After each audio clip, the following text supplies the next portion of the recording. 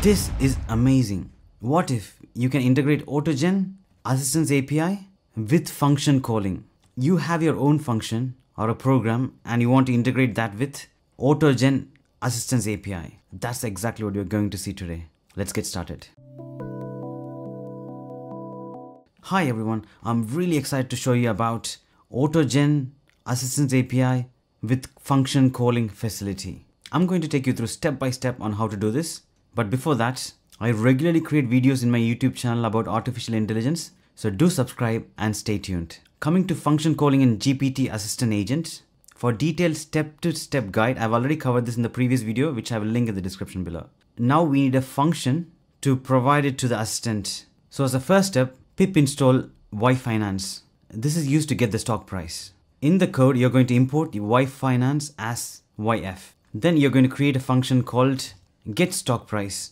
The input parameter is a symbol and it returns the price. Next, we are going to define the function calling configuration. For that, we're going to add tools list, and within the list, you're adding type function, and then the function is getStockPrice. And the only required parameter is the symbol. Now we're going to pass this tools list in the LLM config. Here, tools equals tools list. And finally, we are passing the LLM config inside the GPT Assistant Agent. We are asking what is the stock price of Apple. In this, as a user proxy, I'm asking question to the stock assistant, asking what is the stock price of Apple. So as a quick overview, we are defining the function and the definition of function calling in the tools list, and passing the tools list inside the LLM config, and passing the LLM config in the GPT Assistant Agent. If you see the GPT Assistant Agent, this will automatically create an assistant if we don't provide an assistant ID. So now we're going to run this code.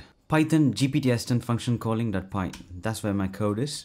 And you can see the assistant ID was none. We didn't provide the assistant ID. So it's creating a new assistant itself. I apologize for the inconvenience. So it is not able to perform the action because there's one more step to follow. We need to register the function. GPT assistant.register function, and the function map getStockPrice and getStockPrice. That's it. Now we are going to run this code. Python function calling.py.